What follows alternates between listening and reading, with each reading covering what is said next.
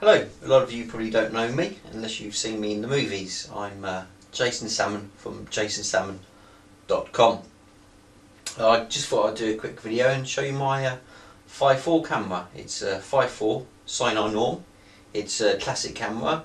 They were first produced from 1947 to 1970s. This one's still going strong, and I'm sure it's still going to keep on going for many more years.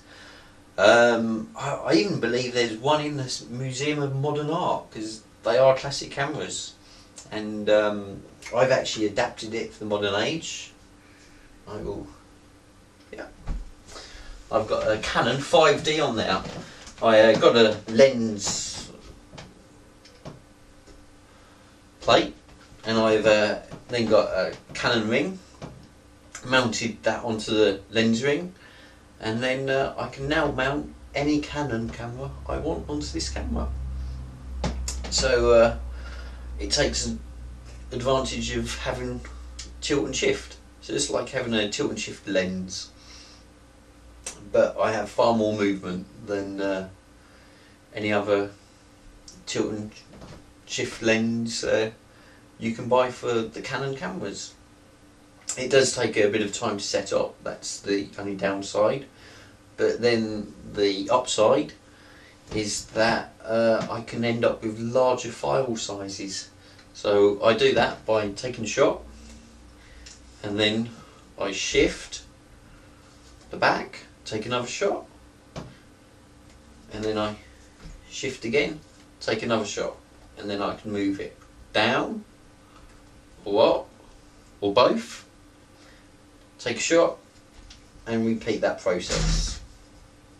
And then that way I can put those shots, I stitch them together in Photoshop, and that way you get a far larger file and far better quality. And it's one of those times when bigger is better. So how I'd take a shot, I'd sort of look through there. I would basically get it in focus, and then on the front with these knobs there and there, just finely tune it, and yep, that's a fantastic shot now of a white wall. So obviously you can't, it's not worth using this camera on people, but still life shots in the studio or a landscape or buildings, anything that which aren't moving around, you can take advantage of having the 5.4 camera with an SLR camera.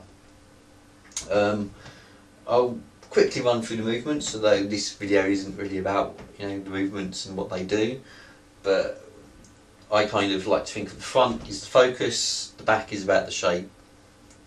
So to correct the converging lines on the building, you'd sort of can tilt that forwards,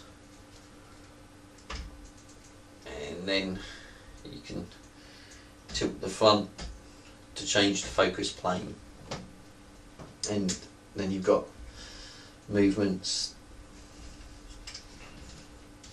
there, side to side, up and down, and then tilt.